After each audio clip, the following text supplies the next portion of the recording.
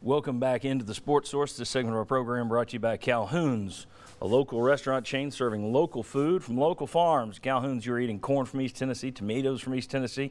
They even serve locally brewed beer from Smoky Mountain Brewery. Local, local, local. Calhoun's. Been around for a long, long time. A taste of Tennessee. Calhoun's. All right. I want to welcome in the next member of our panel. Right down there is Mr. Chuck Cavaleris, the official ham of the Sports Source. Appreciate you being here. It's our hot read segment. You like that? I like that.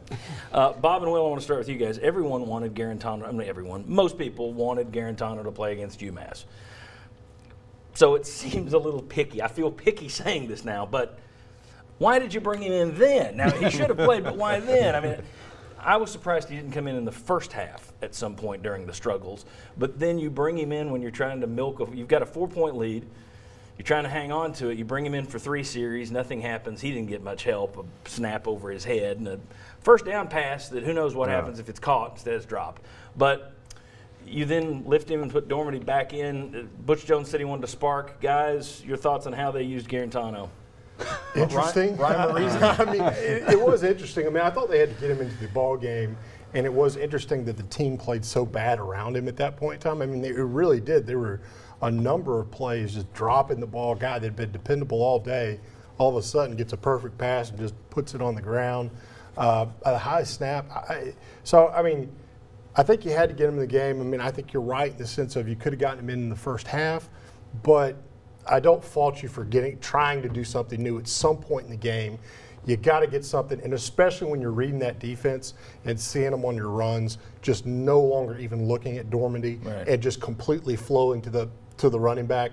You had to get somebody in there that maybe slowed them down for a second and tried to give yourself a dual threat run game. All of a sudden, they just didn't happen because the team didn't play well around it. Bob, your thoughts on when they brought him in and the position they put him in? If Dormady had just gone through a 3 and out and had looked awful, I would have said, okay, maybe you do that. But you had just came off of driving down and kicking a field goal. So you had a little bit of offense right there. I thought that you kind of killed the offense by putting him in. And then did you take away any spark that Dormady may have had by him sitting there and watching 3 terrible series? I think he was 2 of 6 in the third quarter when they took him out. So I mean, he wasn't good. But at the same time, I mean, Guarantano come in and looked worse. So, no, I really question that, putting him in at that time. I would have thought, okay, 3rd series of the game, 6th series of the game, we're swapping them out, we've got a plan.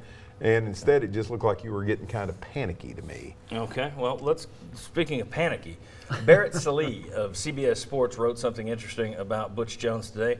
After scare from UMass, Butch Jones should be coaching for his job versus Georgia. He said next week should be a referendum, that's the word he used, on Jones. Quote, if they quit, Tennessee AD John Currie should quit on Jones.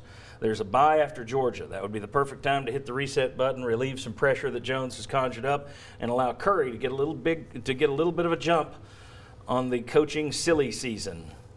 Chuck, Jimmy, should the Georgia game be Butch Jones' last chance? No. And I think you're still looking at this and give the season a chance to play out, but it's definitely trending the wrong way. I mean, you just did not get anywhere close to the effort that you expect, and that all goes back to the coach. But no, I don't put it all on one game yet. I don't either. I'm big on letting the season play out. Now, when I say that, that doesn't mean you have to go in let him coach all 12, because if they've got, heck, if they're 2 and 8, then you can make the change. I don't know that I've seen anybody get fired 4 games in or 3 games in or 6 games in, and then that school was better off for it by who they were able to hire. I just hadn't seen that. Look who LSU went. Look at LSU. Yeah. And then if you did do that, who would take over? I mean, that's not addressed. The push. Yeah. The push from this guy and all his former teammates. Brady Hoke? No. Philip Fulmer. Oh. Wisconsin. I'm guessing that's what the VFL push. I'm putting words in Will's mouth. But I'm guessing the push, I've seen it online, I'm guessing the push would be for Philip Fulmer to take over as your interim. And then you'd have people saying, take the interim off, bring him back.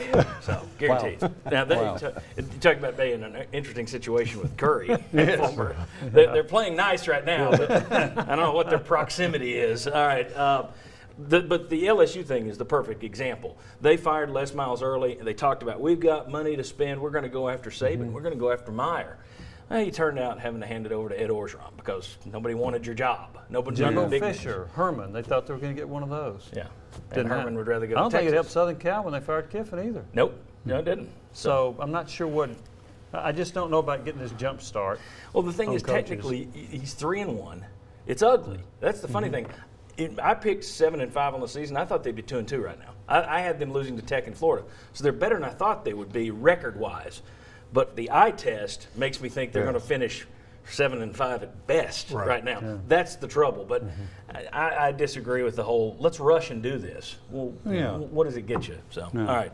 Up next, Dormady's struggles, the run game, or Georgia's defense. What's the biggest worry for Tennessee moving forward? Come on back as we bring in another wave of panelists on the Sports Source.